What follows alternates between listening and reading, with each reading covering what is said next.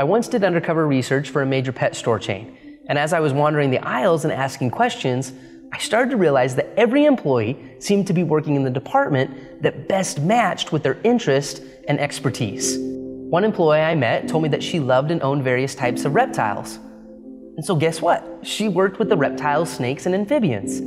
Another told me that his hobby was tropical fish, and he had been placed in the aquarium section. And the dog lover I met worked in the section with the chew toys and the leashes. Because of these placements, the animals were getting greater care, and the customers were getting good, relevant information about what was best for their pets.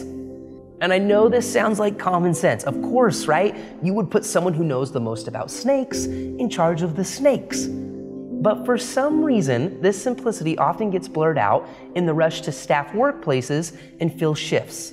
Sometimes maybe you're scrambling to replace a loss, or you need to balance the schedule, and you end up putting your people where a warm body is needed right now.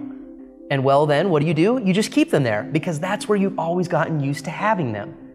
But it's time for you to take a second look at who your people are and where you've got them.